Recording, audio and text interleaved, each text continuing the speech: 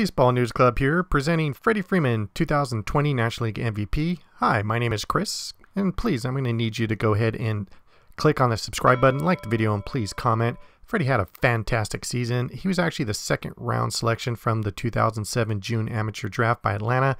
He led the National League this year in runs with 51, doubles with 23. He had a .341 batting average, .462 on base percentage. That is crazy. And as a first baseman, his fielding, he had 1 error and 460 chances. That's pretty good.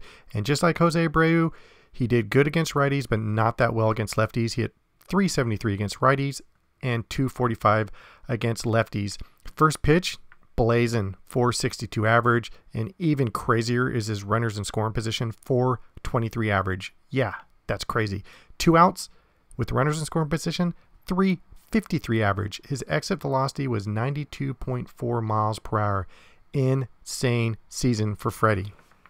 Now, granted, Freddie played in a 60-game schedule. If he actually played a full season, he would have averaged about 190 hits, 140 plus RBIs, 135 plus runs, about 63 or more doubles. That's pretty insane, and about 37 plus home runs. Now, his spray chart is very interesting to say the least.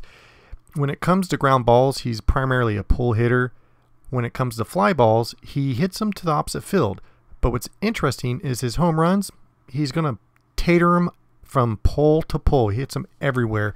And then when it comes to his line drives, he just chicken pox the entire field with his line drives. Now what's crazy is he's had such a good career and he's never hit a grand slam until this season. He hit 2 of them. So Freddie helped his team on the field and at the dish and made the playoffs with the Atlanta Braves. Congratulations again, MVP Freddie Freeman.